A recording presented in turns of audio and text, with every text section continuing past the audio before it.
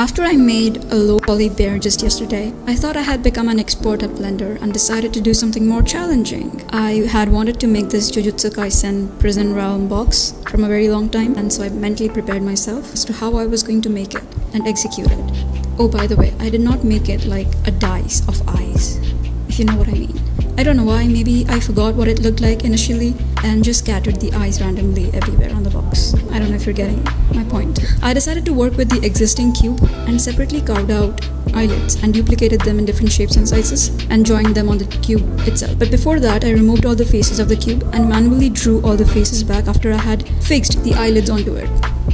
This is just my way that I could think of. I don't know if there's any other way of doing it, but this is just how I brainstormed it.